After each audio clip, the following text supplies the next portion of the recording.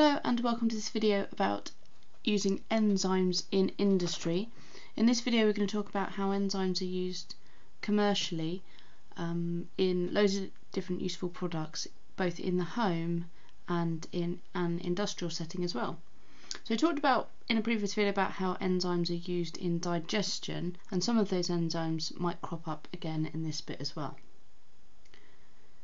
First of all, to make the enzymes that we use for industry, we use microorganisms, so for example bacteria. And what we'd have is a large vat of bacteria that we just grow and culture, and that bacteria would produce the enzyme that we want. And it would actually, if we zoom in on one of these over here, it would actually produce the enzyme that we want and then release that enzyme to the surrounding culture so that we can purify it and collect it. So if you imagine in here a massive vat of bacteria all producing the enzyme that we want, and it's being let out of the bacteria into the culture around it, and then we can purify that and use it for different products and literally put it into things like baby food and washing powder. So we'll go through each example in turn. First of all, in baby food there are enzymes called proteases, and we've come across those before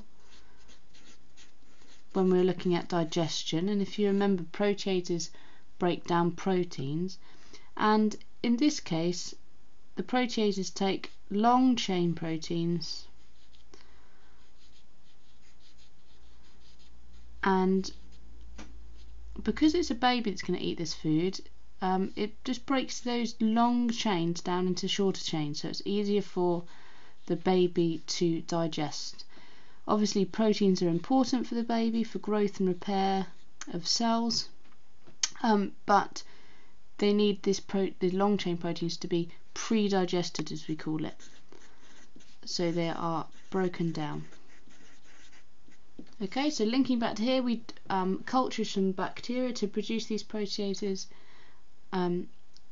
purify them, and then we can put them into the baby food where they will pre-digest the proteins for the baby. Another one where they're useful is in biological detergents. Now you've probably seen and heard of biological detergents before, but not realised what makes them bio.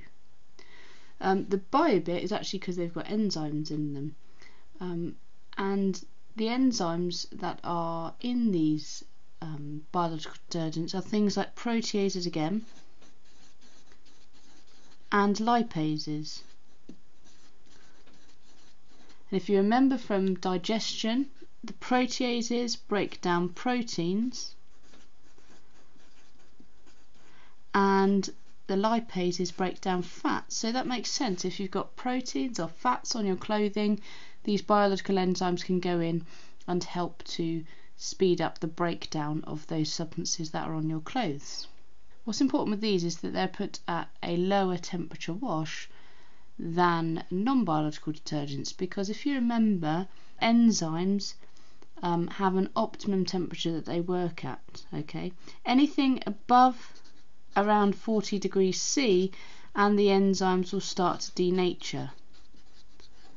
If you remember from a previous video, that's when the active site starts to break down and they no longer fit in their substrate anymore. So the special relationship that the protease has with the proteins just won't fit anymore, and it won't be able to break them down. So above 40 degrees they denature. We'd never say they die, remember, because they're not alive in the first place. They're just folded proteins themselves. So if you remember, enzymes are just proteins themselves, a folded piece of molecule in a specific shape. So moving on to a couple more examples then. Here we've got some sugar syrup, and we've got that because we've got an enzyme called carbohydrase that turns starch into sugars.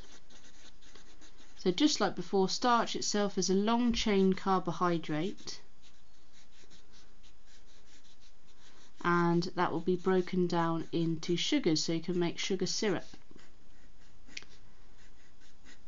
If you remember in digestion, we talked about amylase breaking down starch into sugars, which is completely correct, and I mentioned at the time that sometimes they're more generally called carbohydrases, the enzymes that break down starch. So be aware in your test that you might see amylase or you might see carbohydrase. But amylase is the specific one that we talk about in relation to human digestion. Finally then, enzymes have a use in the slimming industry because there is an enzyme called isomerase that converts glucose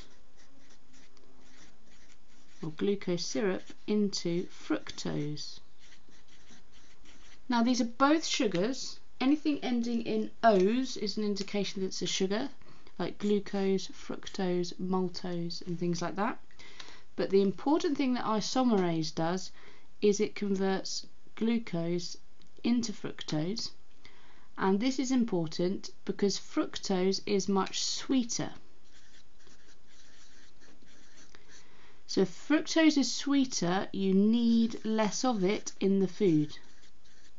So this is a really important enzyme which will do that conversion for you, and it means you need less of the sweetener in your food, so that's going to be good for any slimming products that you use. So as you can see, the use of enzymes in industry is quite widespread. There's some tricky words on here to remember, like isomerase, okay, because you know all these things could come up in your exam, so really take the time to look through. And also we just need to discuss why using enzymes in industry is good. So first of all, they allow reactions to occur at normal temperatures and pressures. So if you put enzymes into a reaction, it will help speed them up, but you just have to use the normal temperature and pressure. So that means you don't have to put loads of heat and energy into the process. But some disadvantages of using these enzymes are that they cost a lot to produce. We saw before the way the microorganisms will be producing the bacteria, and that costs a lot to produce.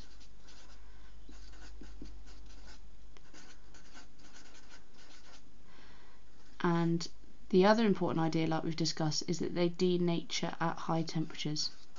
So you, for example, the washing powder, you have to use that at a certain temperature for it to be able to work.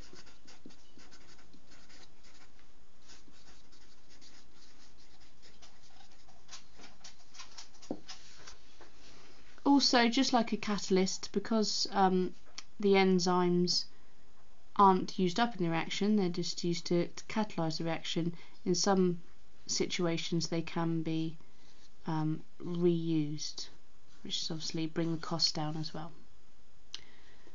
So that is the summary of enzymes in industry. If you found the video useful, then please press the like button below and feel free to subscribe for further videos.